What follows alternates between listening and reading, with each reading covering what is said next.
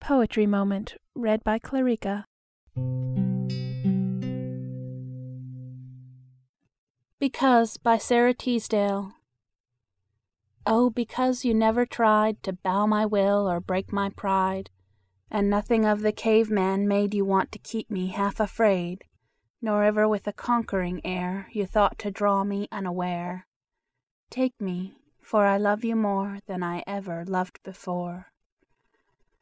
And since the body's maidenhood alone were neither rare nor good, unless with it I gave to you a spirit still untrammelled too, take my dreams and take my mind that were masterless as wind, and master I shall say to you, since you never asked me to.